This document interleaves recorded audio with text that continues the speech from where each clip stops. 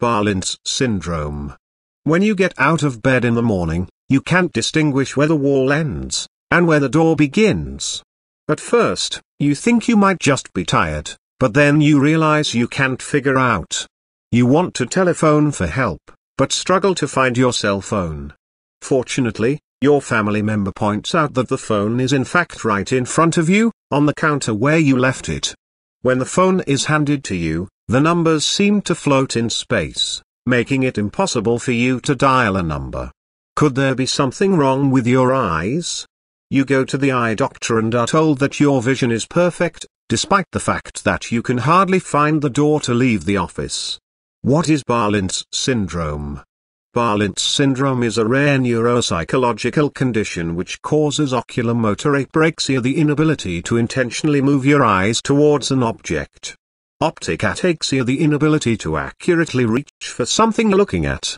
Visual simultagnosia, an inability to see the whole picture. In Balint's syndrome, only parts of the whole is seen. For example, when shown a picture of a house, patient sees only a window, a door, a wall, and so on, but not the entire house. Balint's syndrome needs the help of other senses to guide and complete a job.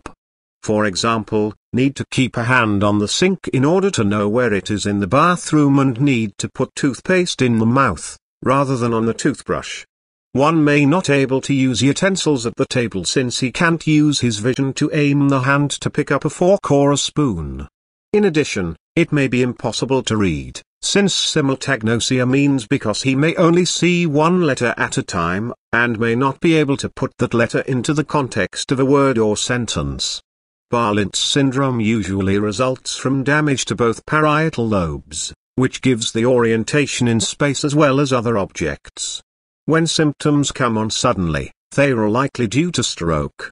However, other disorders such as tumors, trauma, near drowning, eclampsia, HIV encephalitis, and even neurodegenerative diseases such as Alzheimer's, can also lead to Balint's syndrome. Because Balint's syndrome is relatively uncommon, the symptoms are often missed.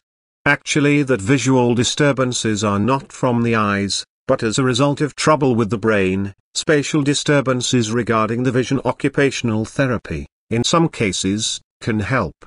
While different approaches have been suggested, no one approach is clearly the best. Try to use other senses to replace damaged perception. Books on tape can be used instead of usual reading material, and radio may replace television viewing. Thank you.